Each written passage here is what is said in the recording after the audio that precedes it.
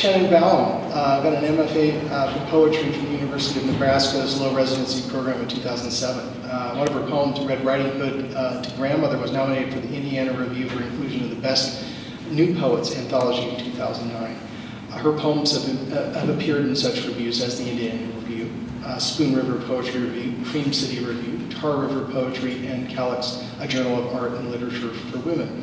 Her full-length poetry manuscript was a finalist for the May Swenson Award, and her chapbook, which is available tonight, please buy one, is the Red Riding Hood Papers, and it was published by Finishing Line Press in 2010. She teaches poetry, writing, and academic writing at Utah State University, where she is co-director of the Intermediate Academic Writing Program.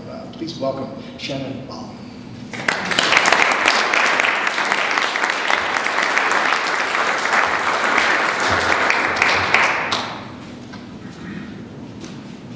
Good?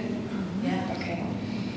Well, thanks so much to City Art and Sherry for her beautiful reading. That's a fantastic idea. Now I wish I could steal it, but you already took it. It's an honor to be down here reading and to have all of you here, and my friends who traveled all the way from Logan, and my friends who traveled from Salt Lake, Rob, and my family members as well. Even my little nephews are here. They're not so little anymore. Kind of tall. Okay. I'm going to read 4 poems that are not included in the book, and then the rest of the time I will read from the chapbook, the Red Riding Hood Papers. It's $14, so you can just come and talk to me afterwards if you're interested. The first poem I'm going to read is a villanelle, and if you're not familiar with what a villanelle is, it pivots on 2 rhymes and 2 refrained lines. It is a 19-line poem, and I guess that's all you really need to know. It's called The Fall, about the fall of man, but also the fall of us individually. Myself, I guess, too. The fall. You who just to feel your falling fell, unlocked your eyes to splendid shame. You who craved delicious hell, fell to feel the sparkle in every salty cell. Ecstasy of knowing shimmers your brain. You who just to feel your falling fell into silence, aching tongue of a bell. You hunger to be rung, to scream like rain. You who crave delicious hell yearn for serpents, the toxic tonics they sell, their promise to feed, to satiate pain. You who just to feel your falling fell into love, its incinerating spell, its sad hiss of ashes after the flame. You who crave delicious hell, the thrill of bitter bliss propels you to part your lips, taste, relish, blame. You who crave delicious hell, you who just to feel your falling fell.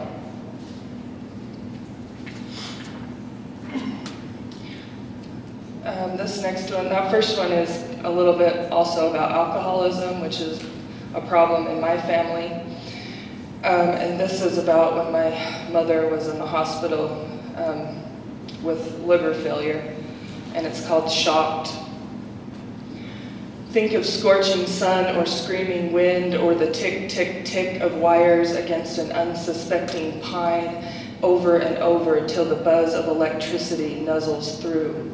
Then think of the blazing white lick of stripped wire on stripped wire, sparks, white slashes, misfires. Think of chewing on foil, tangy metal on metal, a dull ache in your skull as your eyes roll back.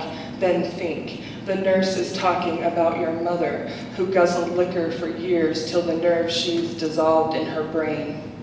She hears rats scratch under cold hospital walls, sees ants pour out of cracks.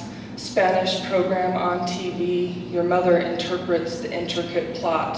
Your mother does not speak Spanish, and she helps with crossword puzzles, spells Mai Tai, NMBAXRW.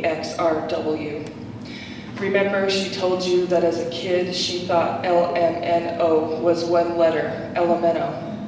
When you were a kid, your job was to switch the laundry, and your mother warned, don't touch the washer and dryer at the same time. So you stood, wet socks lumped in your hands like dead rats, your parents' screams surging through the pipes above you. You held your breath, touched the cold, ungrounded machines at the same time, and your blood shrieked with a shock more terrible and delicious than licking the icy little nub of a battery, the dull purr and whiz of it on your tongue.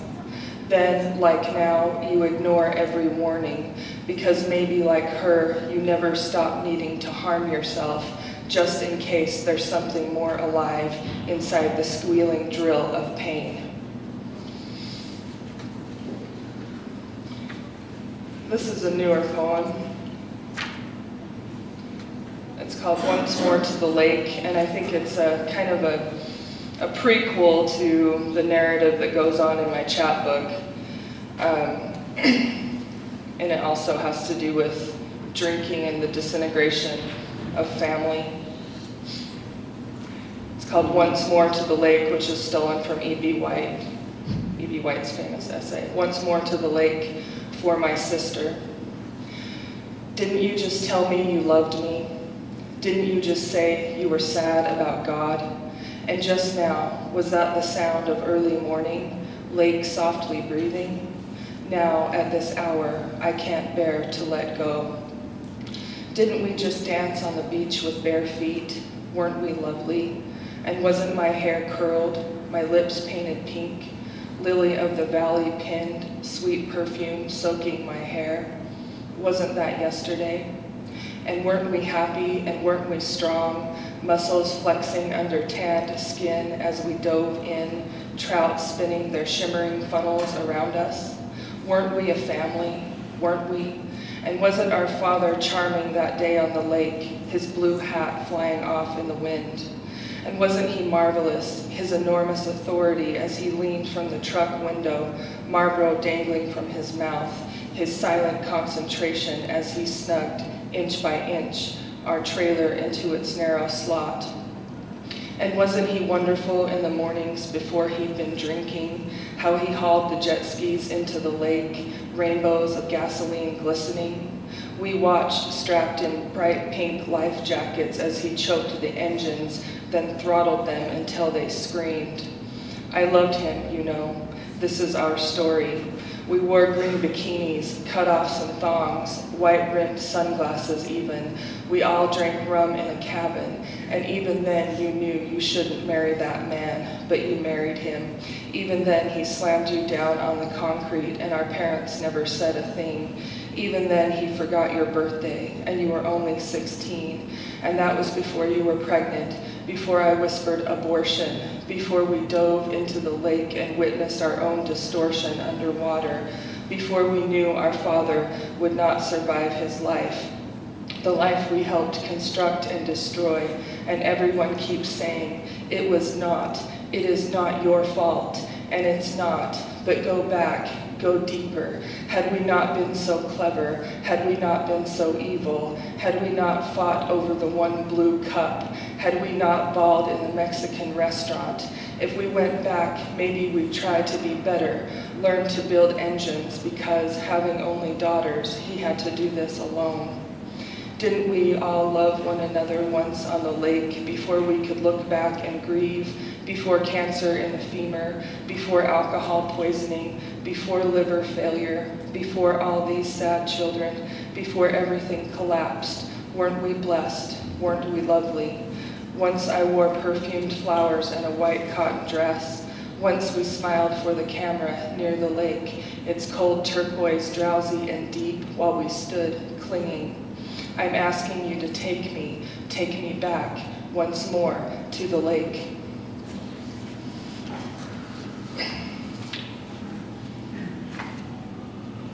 Okay, this one I chose because it seems to fit in with some of the themes of my Red Riding Hood book, and that is kind of shifting identities is partly what goes on in the book. This is called New Bodies, and well, I'll just read it, and if it doesn't make sense, you can ask me later. It's called New Bodies. Oh, become motion, oh, transcend, stand in the doorframe for one whole minute, Press the backs of your hands hard against the frame. When you walk forward, you sparkle, arms rising, you are an angel. Remember standing nearly naked in the cold filth of reservoir water. He pressed hard against you to keep warm, his teeth, his tongue on your throat, sweet scraping, mud sucking your toes, sharp stench of carp, moss in your mouth, moon muffled by a rag of cloud. Secretly you wanted him to bite harder, but you whispered, don't leave a mark. You tangled your fingers in his hair, mashed his mouth to your throat. Don't leave a mark. Oh, slide through sensation. Someone says it's such a rush. Oh, stand tall against a wall. Wrap your fingers around your throat. Hold your breath. Choke. Relish panic. Remember sludging through the green freeze of reservoir, emerging dripping on the shore, sand hard white, glittering, chill and ache, bright moon on goose flesh. Oh, he said when the light shimmered your throat. Oh, your mother gasped when you opened the front door. She raced to you, thought your throat was slit. The air drains from your lungs against the wall. You squeeze harder, your eyes bloom bloody like lilies. It's such a rush. You see red, red, red. Your mother presses a rag to your throat, but there's just a little blood. He licks your skin. A tingle blossoms in your abdomen, in the root below your navel. Your arms rise. You are an angel. Oh, become water. Become gold motion. Melting tongue. Oh, become color.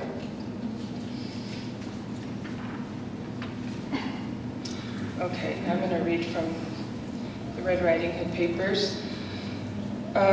This book is mostly about my sister's custody battle and an abusive relationship with her ex-husband. It takes on the voice of different characters from the Red Riding Hood tale. The first one I'll read is Red Riding Hood in the Forest. I saw him curling, animal, around every bend, so I slunk and pressed my robes to rocks damp with mosses, wishing, oh, wishing to peel off my skin. Animal, he wants me around every bend. Once I gazed at him, my eyes dark and damp. I unlatched my cloak, pressed to him whole. At first he curled gentle, leaned me, bent me, then his teeth clenched my throat. I tasted gray snow. Then he curled, sucked me, bent and cracked my spine. I sunk into a mind of damp and dark mosses. I changed my path. I burned my robe, but still around every bend I see him curling. So I've stopped washing my hair, don't smear color on my lips, learn to walk stiff with no swing in my hips. I clench my cloak tight, cover my dark, secret places. I can't find a zipper to zip up this skin. Red Riding Hood's wish. I'm no angel. I'm not dead. I live inside a little nest of words and I live inside your head. My story, living and living. The day a wolf swallowed me whole. I'm a lesson. I'm the silly girl who didn't listen to her mother, talked to a stranger, and got her grandmother eaten. Wolf swallowed us both and our twin bodies locked fast in the wet black grave. Sometimes we stay this way forever, rocked together in the dark. Sometimes a woodsman hears me scream and comes racing to see the bulge of our limbs in Wolf's sleeping body. He slits Wolf's skin with scissors. We pop into the air, purple-faced, gulping, then fill his belly with cold stones and sew him up. When it happens this way, Wolf drowns in the well every time. We laugh and watch his eyes widen in the tomb of water. But listen, just once I want to be the girl who doesn't have to die, and I don't want to be saved. I don't want to watch Wolf drown, don't want to sew his hide into a rug or a coat. I don't want to tote his head on a stick through town. I don't want to watch little girls read my story and shake their heads as if they know, as if I'm the only one who travels forever through this brutal world alone.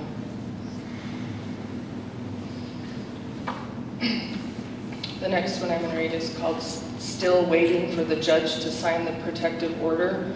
There's a poem called Waiting for the Judge to Sign the Protective Order, and it's just this horrible, I'm sure many of you have gone through it with divorce or custody, or when there's some kind of abuse suspected and you can't get anything done. And this was actually it was a nightmare that I had. I would have a series of nightmares, and this was one of them. Still waiting for the judge to sign the protective order. When I pass out later, my sister's voice goes with me, and I take us all to a hotel in the woods. I wear a black gown, and I've curled my hair. No, this isn't a hotel. This is a hospital, and the elevator keeps missing our floor. My sisters are going swimming. My mother's hair is golden, and she's very calm. She holds a phone in her hand, but I know it's really a secret kind of gun. My sister's ex won't know to look for us here. There's a party on the top floor, and I've witnessed a murder. Some poor woman's been shot. I've cut off my hair, played dolls with a child named Stella. All this on the way to the rich people's party on the top floor. I did laundry too, so much to do. Who was that woman I saw shot? Or did she fall? I'm an unreliable witness. What if I break down on the stand? I saw his face, but it was so fast. The elevator still won't stop, so we take the stairs, but they lead every which way like an Escher piece, and every door that blares a green exit light is another entrance to the stairs.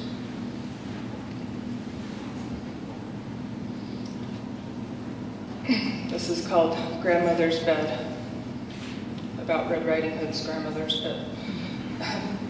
All afternoon, the bed dreamed it was a door. It felt the old woman's eye press and spy through its tiny, exquisite peephole. It relished the heavy pleasure of being opened. It thrilled at the feeling of the child passing over its threshold, that strip of gold nailed tight in one place. It stood solid, refused to splinter, stood sturdy against the dreadful weather of winds and bitter drifts. It stood proud, adorned with fragrant wreaths of evergreen, smiling secretly when it felt the clean click of its latch snapping into place. It didn't flinch when the wicked or the desperate beat its face, demanding to get in. But when the bed woke from the dream, it was only a bed with its soft belly, and no way to slam shut against the fat wolf who wore the old woman's nightdress, no way to protect the quilts. He yanked them open, slipped inside.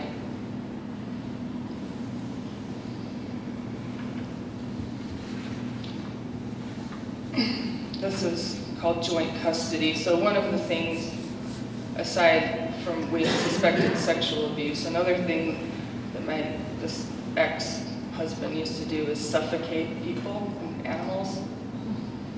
This is called joint custody. Tonight I slowly spin the ginger root, telephone pinned between shoulder and ear, my sister's rich voice in my head. I strip the paper sack skin from the lemony heart. She tells me her ex is doing it again. No one to stop him, now that she's left.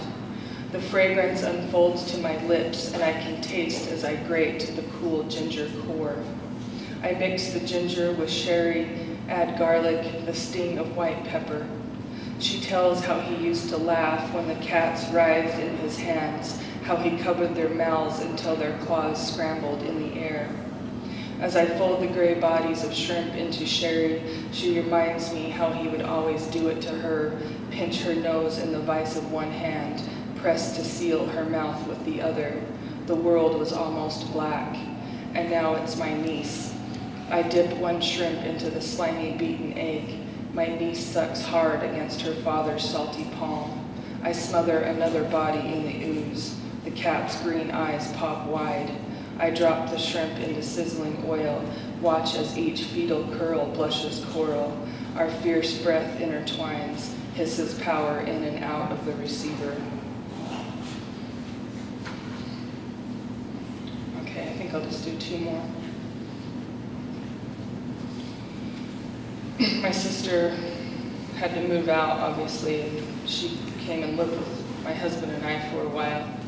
And we were so paranoid all the time that he was watching us. I mean, he used to video record my sister secretly, tape record everything.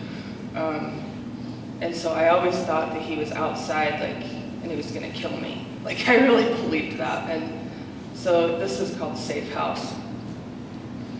I felt him crunch snow in December dark, felt the fry of crosshairs on my scalp through the tear in the curtains. I felt myself die every day they lived with me that winter.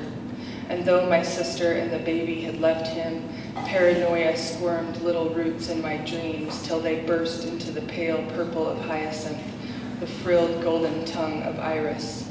My dead grandmother bloomed. That winter, she lived inside my brain like bluebells, like water, like the little stream beside her cabin that dripped its ache, its bone-cracking chill. I could see little wisps of her face, the pale strawberry birthmark on her thigh, the yards of silvery thread she spun into roses, then curtains, gardens spilling onto the carpet as the sun shone through, because our brains, those delicate angels, can spread the petals of their wings and lift. And the final one I'll read is Red Riding Hood shoots Grandma's gun, and that's kind of where this picture comes from, Red Riding Hood holding a rifle on the cover. Red Riding Hood shoots Grandma's gun. She snugs the smooth wood into her cheekbone, expels her last wisp of breath. Left hand cradles the long barrel. Now her body is a girl gun. Her hands, wood and metal. Her mouth is the barrel, black, deadly. Her finger, the trigger. She selects one leaf in the distance. It stutters dull to shine, shine to dull. The same shift you see in the eyes of a person fresh dead. Bright, watery eye of life, then iced over. She takes one deep breath, pushes it out. Steady, blam, blam. Words rip from her mouth and shred the left cheek of the leaf. Now it's lovelier, transformed to lace. Thank you.